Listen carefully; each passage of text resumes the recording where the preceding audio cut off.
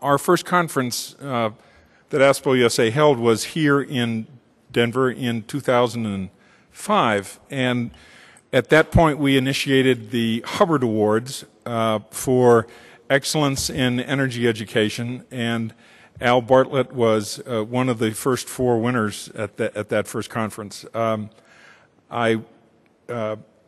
when I introduced him, the last line I gave was that one that Randy Udall used, which was quite simply, "Al is a saint," and I hope you all appreciate that sentiment as I do. Al, let's jump into it. When did you figure out that our society was headed towards a serious set of resource-related problems? We'd run up the lakes and get 10,000 tons of this rich Mesabi iron ore and go down, throw it in a blast furnace in Buffalo, New York, run up and get some more, and back and forth. And I used to wonder, will we ever run out of this stuff? I can remember saying to myself, look, Al, you're just a dishwasher. There are smart people in Washington. If there's any problem of our running out, they will alert us. And I'm ashamed to say how many years it was before I realized that that ain't true, that they will not alert us, and that we'll just go on with this growth forever. And it was back in 1959 that there was a great interest in the environment on the campus, and I had gradually come to realize that people didn't understand the arithmetic of steady growth. If you had something growing 5% per year for 50 years, how much larger would it be than when it started?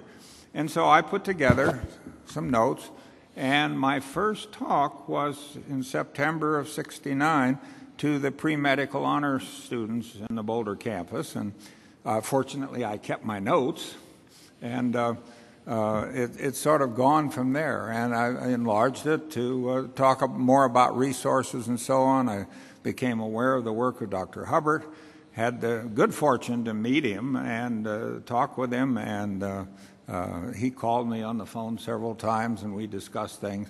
So I was a late bloomer. I didn't get started soon enough. Okay. On that point about D.C. not knowing, here's a line from Will Rogers that I guess would ring true. You might want to keep this one. So much of what we know just ain't true.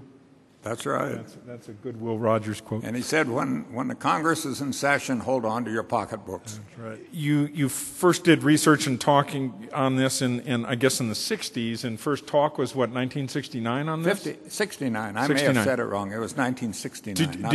Did you first write articles about it, or the article, or did you do the research for the talks first? Kind of interested in that sequence. Well, it just grew.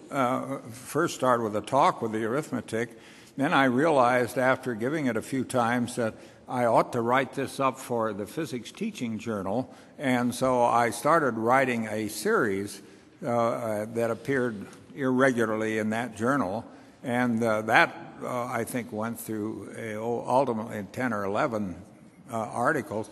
Then I realized, well, I really ought to put this going pretty slowly to write up every aspect of this. So I decided I would try to put it all together in terms of a single article.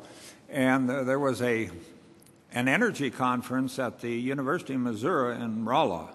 And so I submitted a paper for that conference and gave it there. And that was the first time that it appeared under the title of Forgotten Fundamentals of the Energy Crisis. And then I wrote it up and expanded it some, and it appeared in the American Journal of Physics in 1978 as a full article. And that's been reprinted many times, and by that time the lecturing thing was just going gangbusters.